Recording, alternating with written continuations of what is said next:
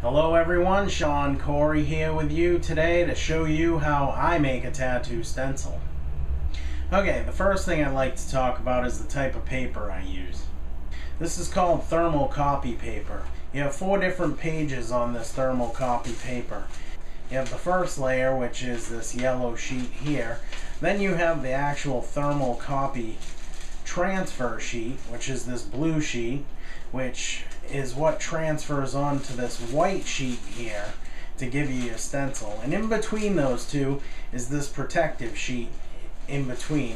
That's the first thing you're going to take out when you go to make a stencil. Now there are 2 different methods you can use when using this thermal paper. One method, you can trace on top of this white sheet here, so it'll actually transfer the image face up. It's like using carbon paper. You trace here and it'll use this blue sheet to transfer that image onto this white sheet here.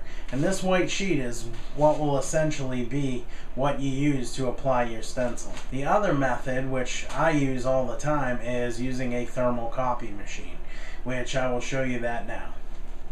Okay, so here's my thermal copy machine.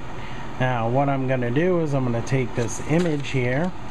As you can see, I have the yellow sheet run through, the blue sheet is sticking out a little bit here, so when it transfers, it'll transfer onto the white sheet and you'll have your tattoo stencil.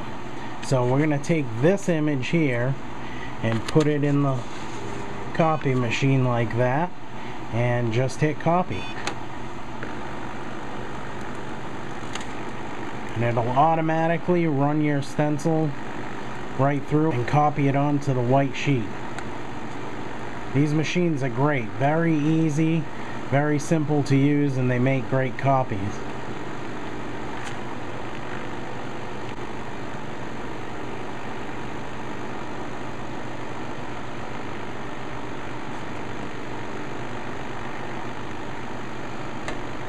Okay, it's done, so we open this up here, take the stencil out, and as you can see, the machine made a really nice stencil onto the white sheet. That's it. Very easy, very simple to use. The machine does the work for you. No tracing involved.